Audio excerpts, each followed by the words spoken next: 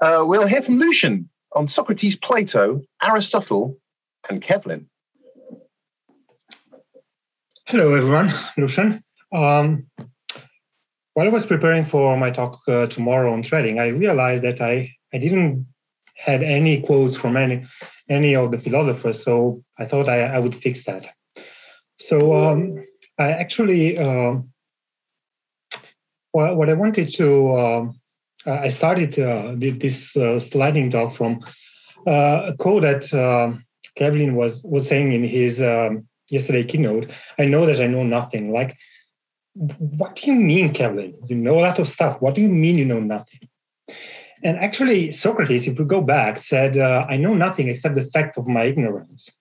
And the problem with that is he just wandered around Athens and just trying to ask people, what do they know, to try to get some knowledge. And that didn't turn out quite well. He was tried and found guilty of corrupting the minds of the youth. And then, kind of from that point on, Plato took over and the philosophy became like corrupting the mind of people. Plato, ignorance is the root and stem of all evil. So sorry, Knut, that quote is subclassed. He just became the inventor of philosophy. Then came Aristotle. Aristotle was wise, probably the most influential figure in Western philosophy, but this definitely got it wrong. The other one, knowledge is the fact difference from knowledge of the reason of the fact. That's pretty interesting. Started to sound deep.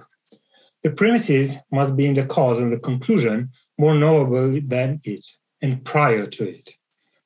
So actually, Aristotle invented logic. We think that logic is something like very easy, but that came from Aristotle. And then let's get back to Kevlin.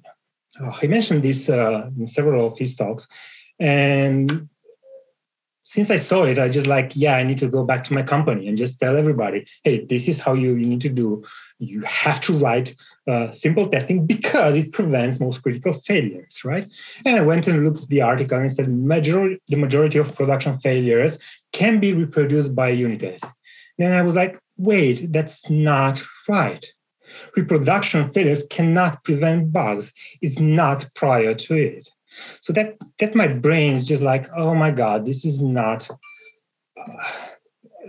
something that we need to do. And here's an example. I have a perfectly buggy sort algorithm that works fine most of the time, and it just fails for multiple cases when the length is for particular size. It's very easy to spot the error once you have it in production. It's hard to do before that. So then I left wondering, how effective unit tests are. That's the problem that Kevlin keeps messing up with my head. This becomes an obsession of mine.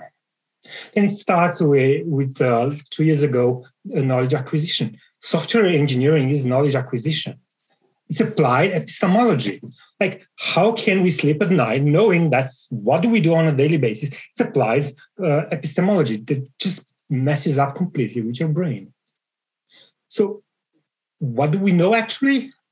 Well, we don't know anything, right? That's why we keep fighting for more than 2,000 years. We have no idea what we know. We kind of know that we know nothing. And again, in his last keynote, Kevlin was talking about S programs, P programs, and E programs. And I thought, I heard this before. I know how it goes. Then it just drops it. S programs are not composable. I spent the last 3 months thinking about composability and decomposability of threads. And this is mainly a solved problem in computer engineering. But then Kevlin comes along and says, no, they're not composable. Actually, what is composable if simple S programs are? Kind of nothing, right? So that's my problem. Kevlin keeps corrupting our minds. Luckily for us, we don't just execute people for doing that nowadays. And by the way, locks provide exclusive access to evil, and raw threads should die. Thank you very much.